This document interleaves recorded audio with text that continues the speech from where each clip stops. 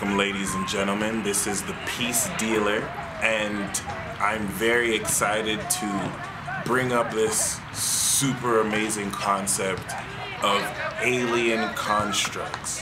It's a special topic that I'm going to explore in full depth, and this video serves as the introduction.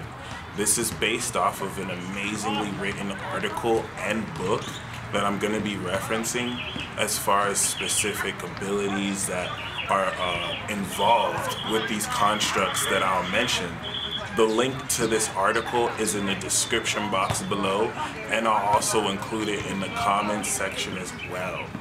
Other than that, in astrology or in the natal chart, it's possible to discern whether one has an alien construct or is an alien construct.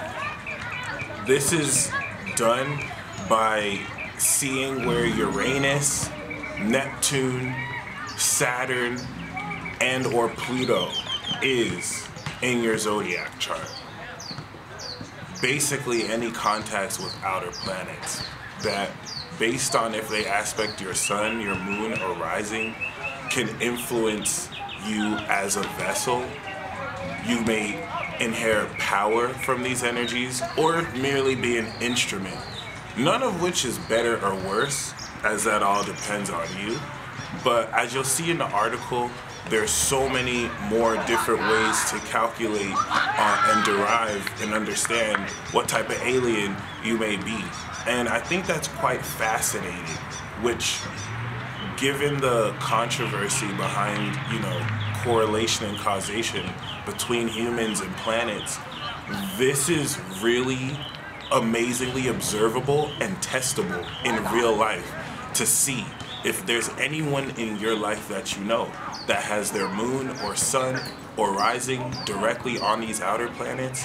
You're going to really experience a real-time, understanding of how these energies flow through people. And of course, depending on what generation you're born, some people have these stacked, and you end up being a more fused version of these beings. But regardless, I'm going to talk about mainly the vessel aliens, the power aliens, and also the instrument aliens.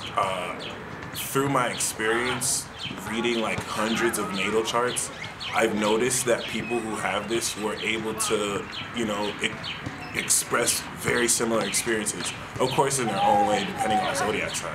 But yes, do you watching this, do you have Uranus, Neptune, or Pluto, or Saturn on your sun or moon or rising? It'd be also important to notice if you have personal planets or even Jupiter, this doesn't make you not an alien. I really more see this as the power granted and inherited from these energies. But we can safely say the other outer planets are alien, because even if you were to take their vibration and put them in this civilization, it would be completely foreign. You can be Venus, right? You can be Mars, you could be Mercury, and still exist in a regular civilization and culture. You cannot be Uranus. No one wants to be that asshole that's just blowing up stuff in the mall. You can't be Neptune, just completely passed out. These are alien, these frequencies, these energies. That's just one example as to why, other than them being trans-Saturnian. But other than that, if you have your sun aspected by these energies, if they square or oppose, that means something too. But I'm only going to pay attention to the case of the conjunction where you have these direct. Me personally, I'm a vessel alien, so I have Uranus, Neptune, and Saturn on my moon in Capricorn, which literally makes me a vessel for these energies to work through me. But let's say you have the sun with these energies. You are considered a power alien. And whereas the moon people are vessels that coral this energy through them, you have direct influence and power to snap on and off at will, which, when you really start to understand this, chances are many of you who have this born now either have this in like Libra, Virgo, and above, which means it's going to take like a good 30, 40 years to master, as opposed to the older generations who had this in Aries, Taurus, where by 15 they got it, and it's lit. But they don't have the peak that we have. So keep that in mind, because for those of you power aliens, life for you makes you keenly aware of these supernatural concepts that it may take a few decades for you to understand that not everyone sees things like you do. It's very common with Neptune suns. Neptune suns and Neptune moons can usually feel like everyone else shares into the special way they perceive reality, and that is far from the truth. So let's say you have your sun on Neptune. This allows you ascension. And I'm referencing the article that goes more in depth to the very specific abilities you have. But when you read that, know that that's an understatement. Like, you're defining this in a more relevant way with the times that are going to really blow open your understanding of reality. And the reason why I'm bringing up this topic is now that we're stepping into Pluto and Aquarius, alien constructs are going to be a super real thing. So for those of you who have it, it definitely makes you distinct. Not necessarily that you're better than one who has it with the square or opposition, but the direct connection to this energy makes the difference.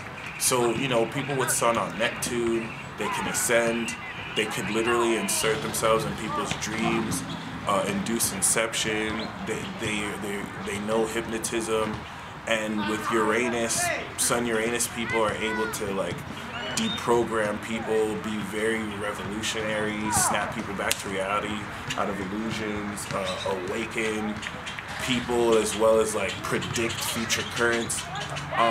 I'm not really gonna go into all of them, like Saturn and Pluto. Any contacts with Pluto have to do with assisting those from crossing over, and Saturn has a lot to do with time manipulation and also, you know, manifesting physically anything. It's the world card. So, you know, those of you who have power over these energies can exert your spiritual awareness and your consciousness to directly use these energies. Look at anyone in your life with Sun Saturn. Mia Khalifa, 50 Cent, these are very powerful people, and a lot of that has to do with their relationship with these planets. Seen generationally, you know, especially Capricorns with these outer planet energies, they have it at the most powerful. It just takes 30 to 40 years to master. This is just part one of this series, so I'm going to go into each planet and break it down. So for those of you who are interested, I'm going to break down more specifically what Saturn Moon means, Saturn Sun, Saturn Instrument, and then we'll have a special video for Pluto, and we'll have fun with this. So I would like for you to comment below what planets you have. Before you get to there, if you have your moon on these outer planets, whereas the power people directly inherit power, and they're able to control it and it, you know, insert their awareness. The moon people are possessed by these energies. So some people think they might be possessed by evil entities, and it's like, no, you are sharing your vessel with another whole entity. And it's not like you have the full energy of the planet. You have a portion of it that inherits with your soul. It's like having a deity soul, with which you sacrifice or you shift your own consciousness for another energy to come through. So keep that in mind. This applies in transits too. And whereas the sun people are aware of this, the moon people are not always aware, because this is a subconscious influence or an unconscious influence if it's like in your 12th. So keep that in mind. It's not a bad thing. Sometimes in some cases it can be better than having it with the sun, especially if you're in positions where you need to keep the power hidden. You know, a sun person won't be able to hold back that, but a moon can slip in pretty sweet. It depends though. But yeah, the moon energy makes you a vessel of these energies to where it will unconsciously move through you. And certain things could happen just because you're there. Something to keep in mind. You're going to feel the energy of this moon more so, but we're going to break down what it means to have moon contacts here. And then don't sleep on the instrument aliens. So we talked about power aliens and then vessel aliens. don't sleep on instrument aliens. Instrument aliens are kind of like vessel aliens in the sense where they're both being like controlled to a degree. Like a vessel alien will get possessed, but an instrument alien becomes the instrument of the planet. For example, I'm an instrument of Mercury, so communication just flows through me. If you noticed, like, I mean, it's like Mercury becomes my instrument to just communicate as I please using my own, you know, physicality as a vessel. But it's way more extreme with these outer planets. No, mind you, this can also be induced and inherited through transits. So maybe you weren't born with Moon on Pluto. Maybe you weren't born with Pluto going through the rising. But if you have a transit where that happens, you inherit that and you gain those powers even after it leaves. You may not keep them forever, but you'll still gain that experience and inherit it for as long as it exists. But it's different than actually having it being born, which is something to keep in mind. So as an instrument alien, these expressions of these energies flow through your personality. And yes, if you have Moon and Sun in the first house, you are a power vessel and instrument. If you have energies there, those are special people who have like let's say you're Capricorn rising, you have the outer planets in your first house, even if it's not next to the AC, and then the Sun and the Moon is there. Watch out for those people. But other than that, instrument aliens, whereas these planets possess your soul, as an instrument alien, it plays through your personality, and you're able to play its energy as instrumentally as well. It flows more without having to feel like you're sharing space with, you know, a whole Dark Lord in some cases, or just like erratic energies, which it's not easy for vessel aliens to contain this power because it could kind of make you feel non-human. You almost have to like keep a sense of your humanity in check, or you start to lose that, all right? But other than that, that's really more so what many of you have signed up for. Instrument aliens are also able to kind of personify the energies so amazingly or intensely, which is really awesome too. You see it in a Pluto rising or Uranus rising, which are geniuses.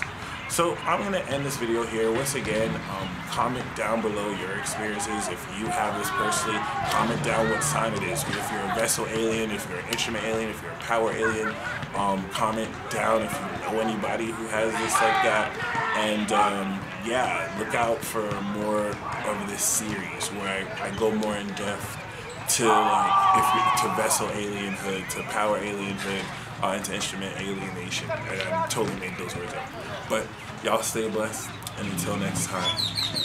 I'm riding dirty with my windows down, kush smoke, feeling like a boss. Rick Ross, how the hook go? It's skits gang everywhere. When I put one in the air, Sinatra afraid to stare like. That's how I'm feeling on the mic. Cooler than the motherfucker, darker than the night. DA the INM, watch me power rap on everything. Loyal to this game, this I promise like a wedding ring. This ain't a thing, homie. My crew, we do it big. The focus is on point, homie. We came to win. Yeah, it's no time for second place. Wait, we on this paper chase. Watch me start another race. And you're getting more higher from this 6 foot lighter, bringing you more fire. The Philly stay burning, Mississippi real shit. Ask him who the best, watch him change the subject real quick. This is that music we gon' ride to, blaze up and get high to. We gonna stay fly to, speakers knocking vibe to. Skits gang provide you with the best. Excuse me as I release this great cloud from my chest. This is that music.